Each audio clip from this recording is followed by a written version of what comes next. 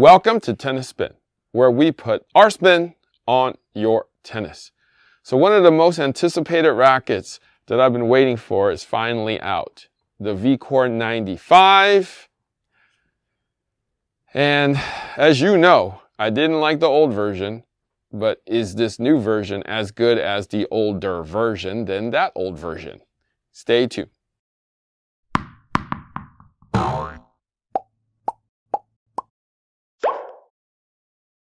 All right, coffee sponsor of today is Tony.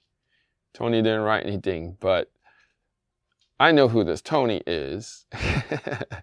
And I appreciate you, man. Thank you so much.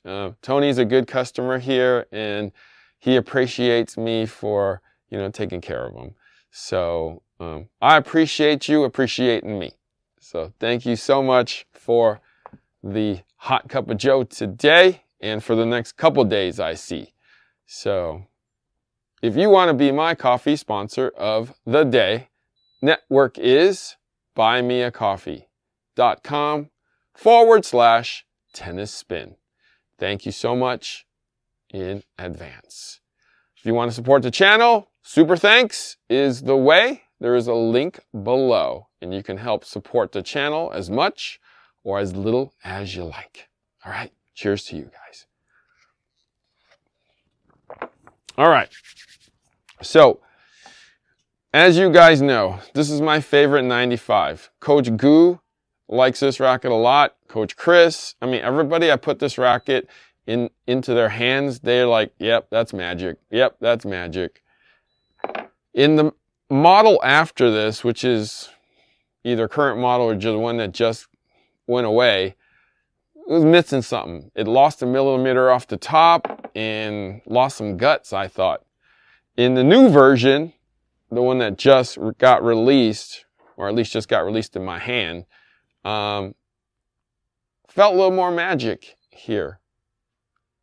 At least when I tried it a little bit, and Dan tried it too.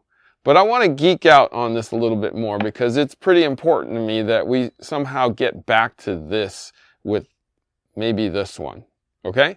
So I'm going to call my man Dan out and we'll talk about it a little bit more. Stay tuned. All right, so my man Dan is in the house.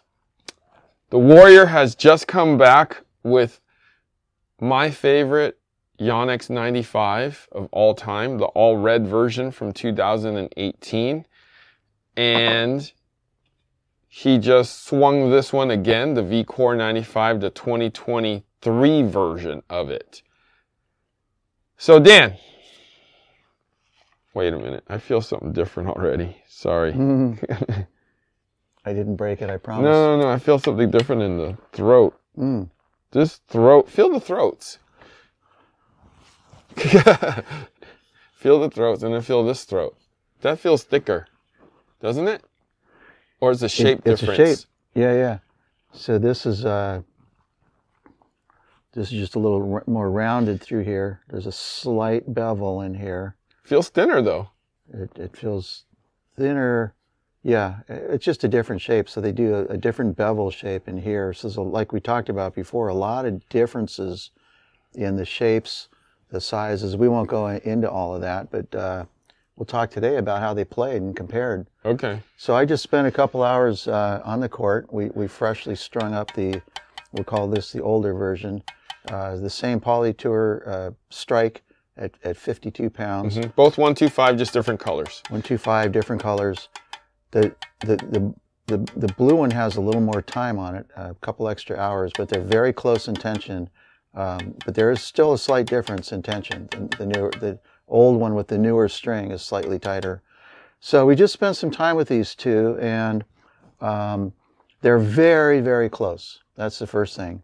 The second thing is they're both very good, and my conclusion from reviewing the newer one is it's a very precise, controlled scalpel racket. If you're looking through a big, head-heavy, plow-through power racket, this isn't that.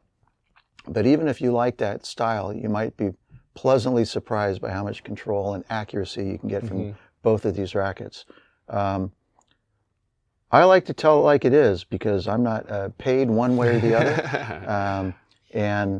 I'm not, you know, the best player in the world, but I play a lot, and I play with a lot of different rackets.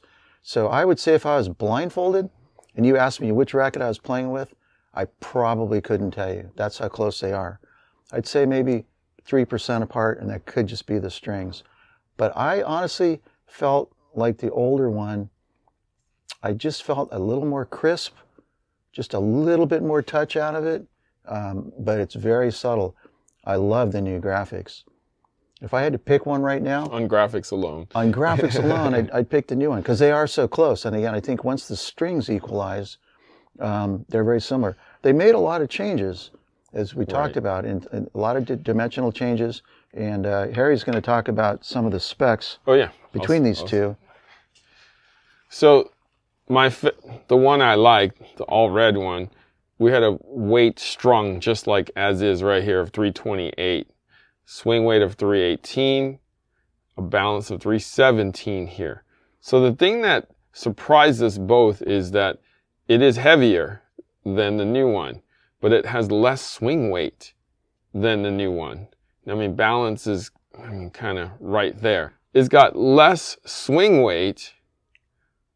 It's head lighter, but it's heavier. Yeah, so 4 grams of weight difference isn't probably that noticeable. A couple of millimeters of balance isn't probably anything you notice. I would have thought that a 9-point difference in swing weight off the new one would have given me more plow, more power, and be really noticeable.